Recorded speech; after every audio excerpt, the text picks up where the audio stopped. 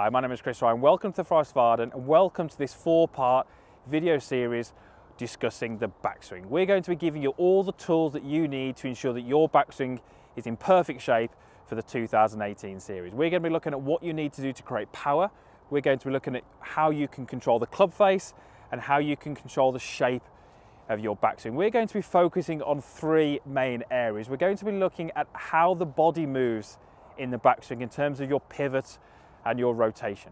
We're then going to move on into video 2 to looking at what the arms do in terms of the arm fold, the arm plane, the arm swing, and how that really contributes to what your golf swing looks like. Video 3 is going to be looking at exactly what the golf club does in the backswing, the twists that you apply to the golf club, the angle that you move the club on through your golf swing, and how those apply to ultimately the downswing and the ball flight that results. Video 4, we're going to look at some drills, some training methods and some training aids that you can use in practice, which are going to help you work on the things that we've discussed in the previous 3 videos. So make sure you stay tuned for this 4-part video series. I really think it's going to help you better understand what contributes to the backswing, different elements, different areas. It's also going to help you better understand your backswing. It's going to maybe get you to think about the backswing in a slightly different way, but more importantly, it's going to give you some really practical things that you can do to improve your backswing and hopefully play some better golf in 2018.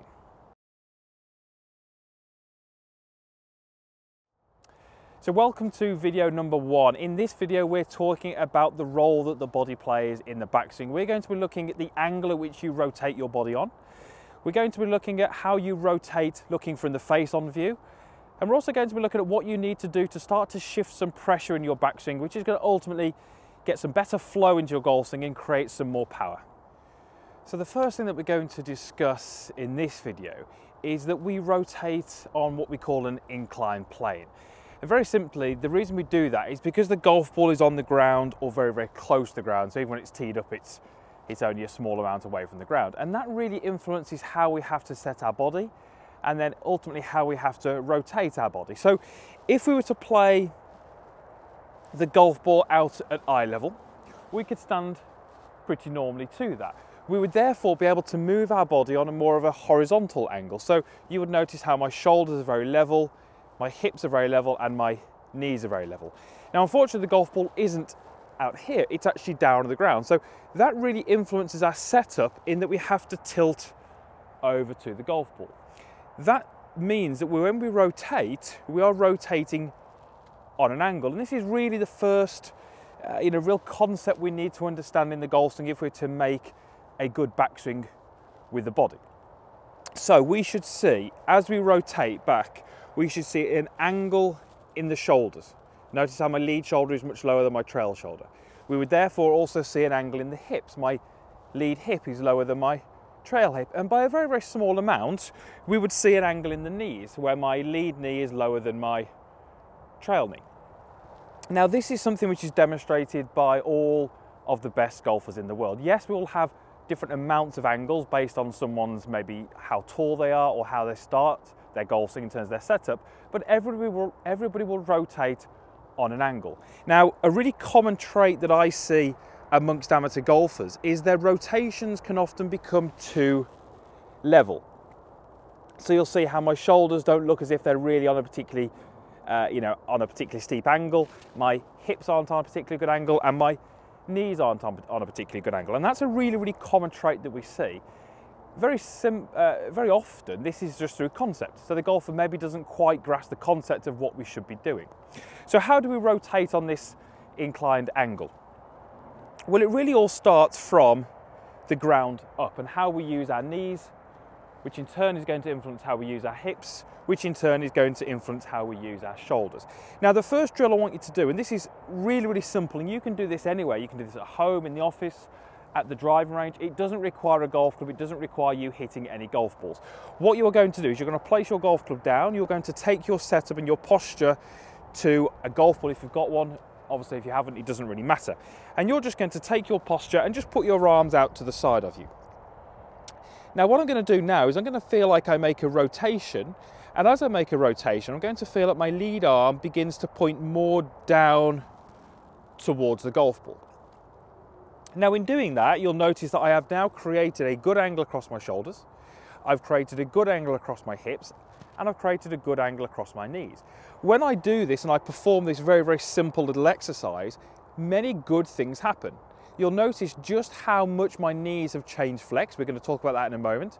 Just how much I've had to rotate my hips, and just exactly the angle I've managed to get my shoulders onto. It wouldn't feel particularly normal to make this kind of move, but this is something we see all too often in the golf swing. So that's something you can do very, very simply at home, in the office, or at the driving range. Now, I always like to think about the golf swing in the body working from the ground up. So if we are to make this good rotation on this inclined plane, a couple of things have to happen in the lower body. My knees have to, what we call, change flex. So when I begin my backswing, my trail leg has to lose a little bit of flex. My lead leg has to increase a little bit in flex.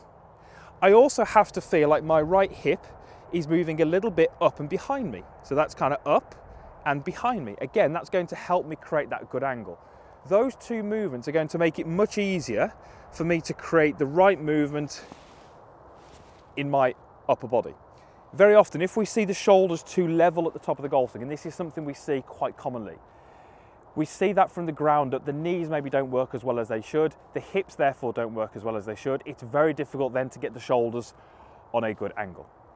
So the first thing in this video is understanding that we rotate on an inclined angle.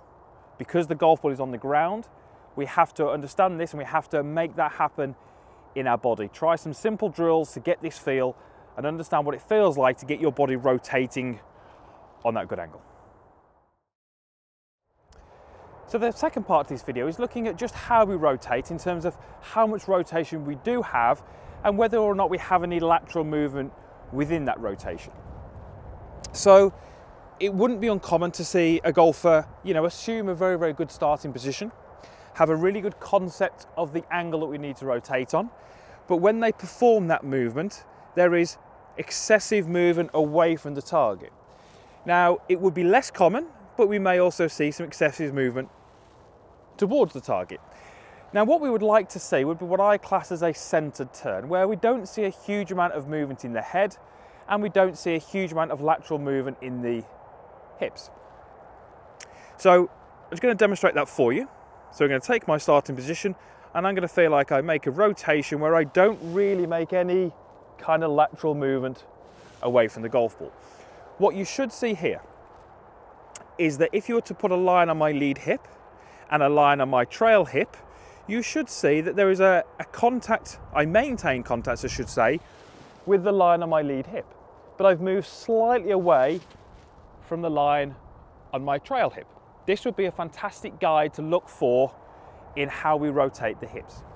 You will also notice, hopefully, how whilst there is some head rotation, where my head rotates away from the target, my head doesn't move laterally off the golf ball in the backswing. Now, again, concept here is absolutely key. Trying to make a centre turn is something which many golfers struggle with. I believe this is on the understanding that they are trying to actively, in the backswing, shift weight over onto this right side. This is not something that we should be really trying to do. We are trying to move pressure in the golf swing. We are not trying to shift body weight. There is a big, big difference in the two. We're going to come to a little bit of pressure shift in a moment. But I really want you to focus on making a centered turn. And as a centered turn, that's going to enable us to start the downswing more efficiently, and it's going to give us a greater chance of achieving an impact with many of the things that we would like to have. The weight forward, the handle forward with an iron club, the descending blow again with an iron club, allowing us to compress the ball and get some nice speed into that golf ball. Again, with the iron club, that compression is really, really key to generating the correct ball flight. So again, we can do some really quite simple drills. So we're going to take my starting position, and I'm just going to feel like and again, I could do this in front of a mirror or I could video myself, that's really going to help. But as I rotate, I want to really avoid any kind of lateral movement. And I want to feel like as I'm rotating, I'm staying very, very centered over the golf ball. This is a really, really simple drill, which is going to give you some good ideas about what it's going to feel like to make this centered turn. Now, you'll also notice that I'm trying to get my shoulders to around about 90 degrees. You can see how the grip of my golf club is kind of pointing down towards the golf ball. In order for me to do that, I had to make a good amount of turn in my hip area. All too often I will see golfers where they don't turn the hips enough. Therefore they are unable to turn the shoulders enough. What they will often then do is they will cheat. They will start to then lift up to give them a greater range of motion. They may well start to extend the upper body too much to again increase the range of motion. So we often see when a golfer underturns through the hip area, they make compensations elsewhere to get that club to its full length. Those compensations will often manifest themselves in a movement off the golf ball, or as we said there, maybe an extension too much of the spine where the head moves towards the target. So really limiting how much you turn your hips can be quite detrimental to your golf game and ultimately how you pivot in the backswing. So I want you to be quite free in those hips and allow them to rotate, because that's going to enable you to get a good upper body position, a center turn. And if we can achieve a good center turn, we are going to find impact is much, much easier to achieve. So the final thing we're going to discuss in this video to ensure your body is moving correctly in the backswing is a pressure shift. Now, a pressure shift is very simply where you start to use your feet and their interaction with the ground to shift some pressure between the feet. Now, this is really, really key for a couple of things. If we can shift the pressure correctly, we tend to find our rhythm and our timing is greatly improved. It's also a great way to get some more energy and some more speed into the golf club, which is ultimately going to help you hit the golf ball further. If you are a golfer who really struggles with distance, you don't hit the ball as far as maybe your playing partners, or maybe as far as you feel like you should, there is a very good chance that you're not shifting your pressure correctly. Now, the reason we're discussing this in this video is because this is something I see, unfortunately, many golfers do incorrectly. So a lot of golfers out there are aware that a pressure shift or a weight shift maybe is important, but they can often get this a little bit, unfortunately can do this a bit incorrect, and they start to make this lateral move. Now, we've just discussed the pivot from face on and making sure we stay centered. So how do we create a pressure shift while we're staying centered? What I really want you to do is take a starting position, and I just want you to move the golf club a couple of feet back and a couple of feet through. Now, as you do this, you're probably not going to really feel much movement in the feet, and the interaction with the ground isn't going to feel particularly different. But as you start to increase that length, I want you to really feel how your feet and how their interaction with the ground is helping control this movement. Now, as I start to lengthen this swing, you can see how I'm lifting up each heel as I make this movement. This is me shifting my pressure through this golf swing.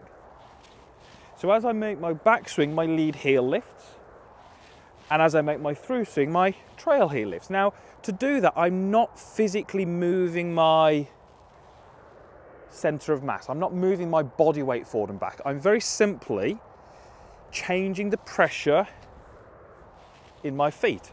So as I make my backswing, the pressure is building under my trail side. Now, it's almost impossible to feel this by placing the golf club into static positions. So if I was to make my setup and a backswing and stop, I'm not going to feel a pressure shift because that's a static position. A pressure shift is something that happens when the golf swing is in motion. So incredibly difficult to feel this statically. So if you're going to go home and maybe stand in front of a mirror and rehearse some, let's say, some rotations or some pivots, that's fantastic, but you're not going to feel a pressure shift. So a pressure shift has to be practiced in motion. So that little drill I gave you there is a fantastic exercise to help you start to feel what a pressure shift is like. We can move the pressure between the feet, but we're not making any lateral movements off the golf ball. So, in summary, if we're looking at the role that the body plays in the backswing, we need to understand that the body rotates on an angle due to the fact that the ball is on the ground and we set up with our body tilted forward. Number two is really to understand how we pivot. We want to make a centered turn with a good rotation. Once we've done those two things, we really want to feel that our pressure is shifting under our trail side as we make our backswing. I would look for, when I coach using my body track, I look for about 80% of the pressure under the trail side at the top of the backswing at its most extreme. So a pressure shift, A good rotation and a good rotation on an angle are the key ingredients that you need to ensure that your body is moving correctly in your backswing. Let me go ahead and hit one. So I'm going to really try and include all those three elements, focusing on what the body does,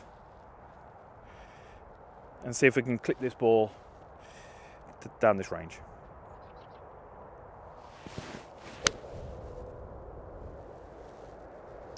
So hopefully that video was helpful. That is number 1 of this 4-part video series. Make sure you stay tuned for episodes 2, 3 and 4, which are going to be covering the arms, the club itself, and then video 4 is all about drills that you can do to ensure that your backswing is on point, because that is definitely going to help you improve your golf. Thank you very much for watching. All the usual stuff is down below. Make sure you subscribe so you don't miss the upcoming videos. Make sure you like this video if you did like it, and also place a comment in the box down below. Love to get your thoughts, and hopefully we shall see you back here again for video 2.